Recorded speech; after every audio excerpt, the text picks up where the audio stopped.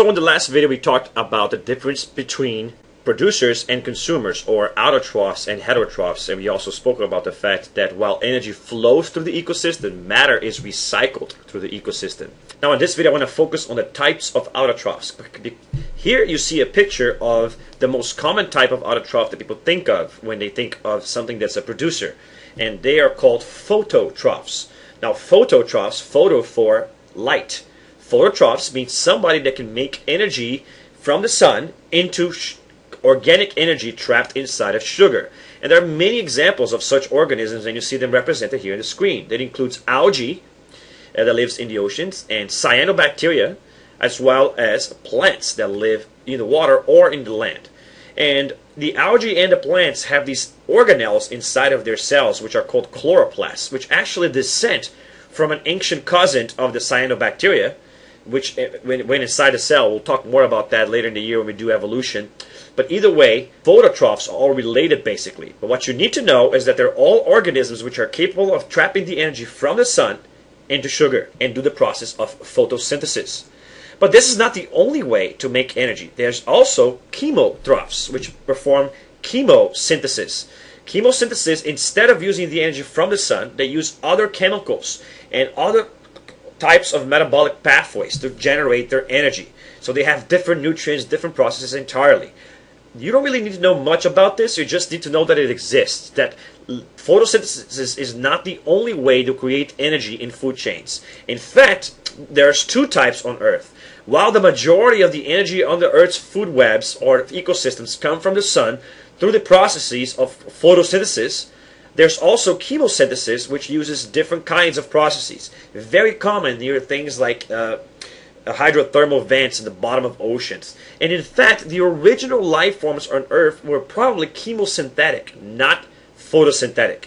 But these are the two different types of life forms there is. If you know this much, it's great. You can stop the video now. But now I'm going to also talk about some other kinds of cool autotrophs that exist out there. Extra. You don't really need to know this. You're not going to be tested on it.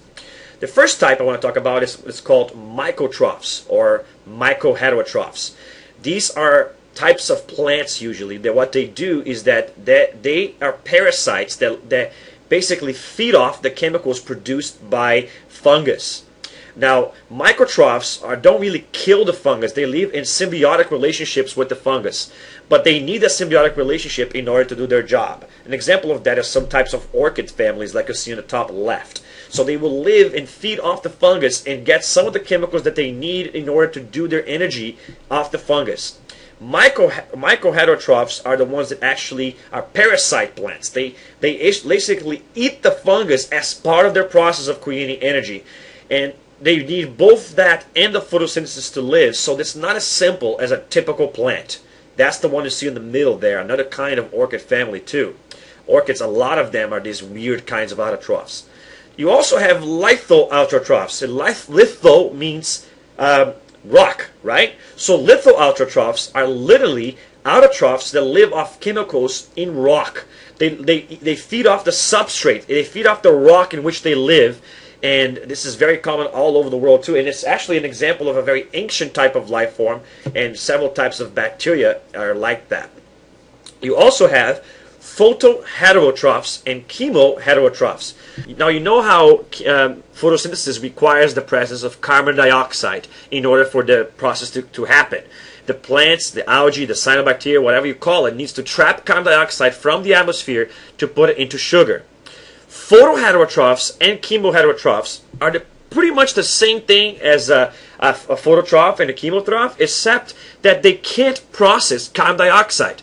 They use a different process where they get carbon from different sources, typically or other types of organic compounds which are produced by other producers. So it's like they do photosynthesis, they do chemosynthesis, but they don't trap carbon dioxide to do it. They got to work off a byproduct that's created by another producer. Again, you don't need to know anything about these. I just thought for curiosity's sake that you should know that those two simple processes of getting energy through photosynthesis and chemosynthesis are not the only way to do it. There's also plants out there that require a symbiotic relationship with fungus. or that actually live as parasites on the fungus. There's also autotrophs that feed off the rock, and there's also chemotrophs and phototrophs that need to get their carbon out of other sources other than carbon dioxide, which means they rely on other producers. So in a way, they're almost like heterotrophs, but they're still considered autotrophs because they do produce their own energy. It's just that they can't produce it off the typical carbon dioxide. So they rely on other organisms to do their jobs. So those are the types of producers. In the next video, we talk about heterotrophs.